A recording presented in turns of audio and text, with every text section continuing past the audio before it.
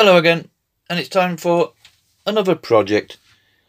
A nice simple plaque today on this bit of scrap 17" by 6" fence panelling, fence board, fence picket wood. Now it's quite rough when it turns up, so you will need to take a little time just sanding it down and getting it somewhere near. Okay, we've got our template we're putting on today, the Garden of Calvert, and some nice plums on the side. Now the best way for me to transfer this, as always, is to lay out your template, your pattern, and pop your carbon paper underneath like so, and simply draw around that with a pencil. Remove your carbon, and you've got your image there, and we're basically good to go. Now if you're really clever, you could glue that straight onto the piece of wood and route over the top of the paper. I've tried this and it just makes too much mess, and it's too much like hard work. So that's obviously all been done. You can see what we've got to route out today. Let's look at our bits and see what we're going to need. As always, I like to use these CNC bits. These are available off eBay, Amazon. They're really cheap, but they are fantastic. They're like little pins, and they're ideal for cutting round the lining of where the pencil's been. To start us off with first,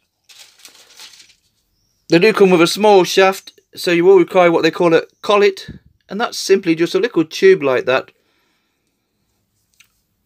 which the CNC bit slots in. And then now that's got a 1/4" shaft, and that will quite easily fit into your router, and you're good to go. What I use this for, like I've just said, I'll go around all the pencil marks of what we're going to remove, and then we'll put on a bigger piece, a 1/8 bit, like so, and basically go on the inside of the lettering. We're going to take out inset lettering, this is called. So we're going to remove all the inner. If you're taking out the outer area, that will be outset. So we're going to remove all the inside of these letters today, and the plums. Paint some nice black paint in there. Give it a nice final sanding down, and hopefully we've got something like a plaque. Okay, let's set up the router. Throw our little CNC bit in, and we're good to go.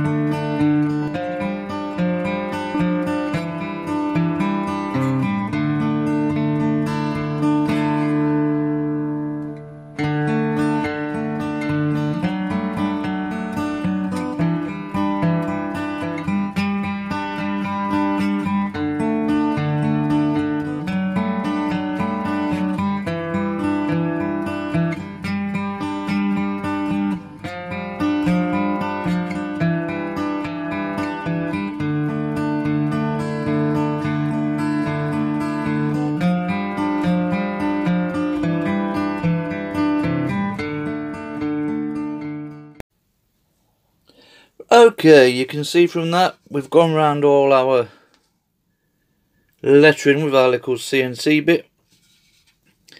Don't be concerned about getting it perfect, because we're going to go around with the Dremel, bit of sandpaper, and give it a general tidy up. So any mistakes that you think you've made along the way, you can soon sort them out with a bit of sanding down. I always make a slightly bigger gap like this one. That allows you, like what I call my depth charger. So when I put in the 1/8 bit, we can set it to the same depth as that, and we know it's going to be the same all the way around, and then bits should pop out no problem. I'm going to have to use a 1/4" 1/8, because it's the smallest piece that literally would just fit inside this lettering And like I said before, because we've gone down either side with our CNC bit, this all should pop out fairly easy without taking any of the wood that we don't want to take with it. Okay, let's pop this on and we'll remove the inset wood on these letters.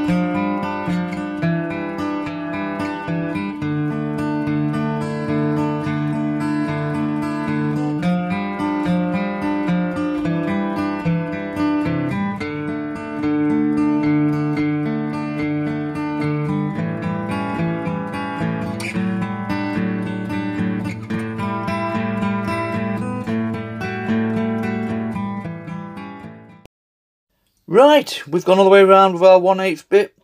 We've had no issues, nothing's dropped off. Everything's still in place. And that's always a good sign. What I will do now is just gently go around with my Dremel. Just a general tidy up, just to get these bits off. I tend to use engraving bits. This has got a nice flat surface on, and it's also got the abrasive stuff underneath. And that just goes in there nicely. Just to go around like so, and give it a general tidy up. And then we'll put on our black paint.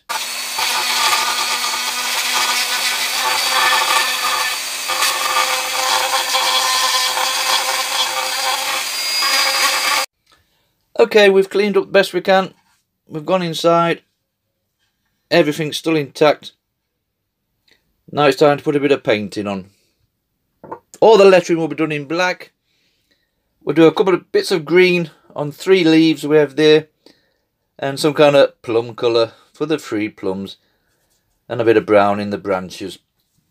Just before we do that, with this wood being quite porous, and I have used it before, and I've not had any issues, but it might just pay you to take a couple of seconds and spray some kind of sealant.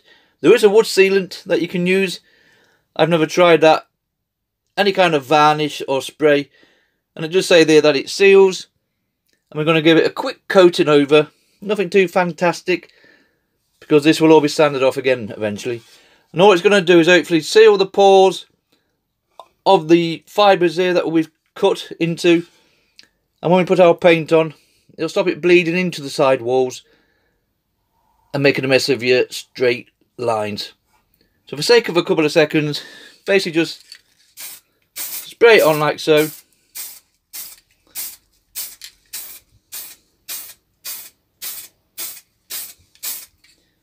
I'll go over it a little bit more off camera, and that will seal those side walls like I said, and hopefully cut back on any paint bleeding. Right, let's go and get some paint sorted. Right, you can see that's all nicely dry now. So we're going to start putting our paint on. For this one I'm going to use Painter's Touch. These are great little paints for indoor and outdoor. So we'll throw our black on first, and then we'll fill in the rest. Okay, it's just a simple case of throwing it in like so. We don't have to be too fantastic about it, because we're going to sand it over it all at the end. So just get your black in there like so. I'll come back once it's all done and we'll see what we've ended up with. Right, you can see from that all the painting's done.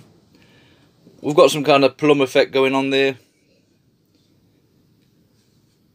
The only mistake I did make, and it's a lesson learnt, was to spray this polyurethane finish as a sealant to stop the bleed.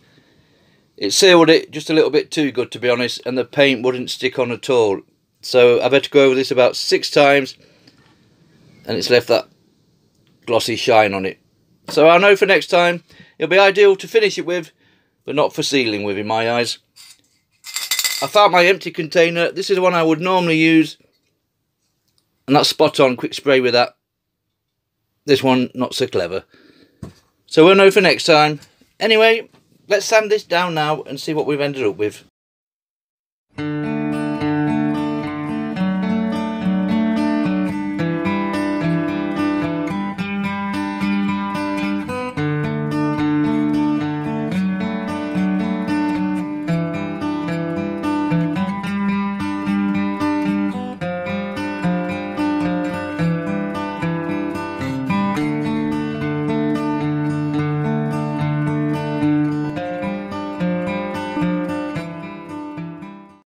Right, you can see from that it's all brushed down nice and clear.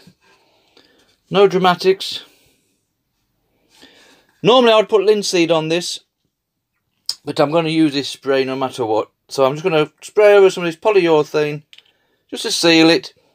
Remember, this is a fence panel, so it's already been treated, pressurised, tannalised with chemicals. So just make sure you got your mask on when you're carving this on, because there could be all sorts of stuff coming out of it. So yeah, we'll spray it down now. Just basically the same thing again. Just to darken it down slightly. And I'll do this 3 or 4 times, give it a bit of a coating. And then we'll come back when this project's finished. Okay, you can see from that, we're all finished. We've sprayed on our lacquer, polyurethane. Give it a nice little shine. Remember, this is only on scrap wood, fencing boards, so no expense as regards to the materials. I'm not too sure about this polyurethane, to be honest. That's a matte finish, so I've messed up picking that one. So I basically went over with some clear lacquer, and that's definitely give it a better shine and a better finish, as you can see. And there you have it then. One routed out plaque, gate sign on fence paneling wood, 17 inch by 6. Thank you for watching.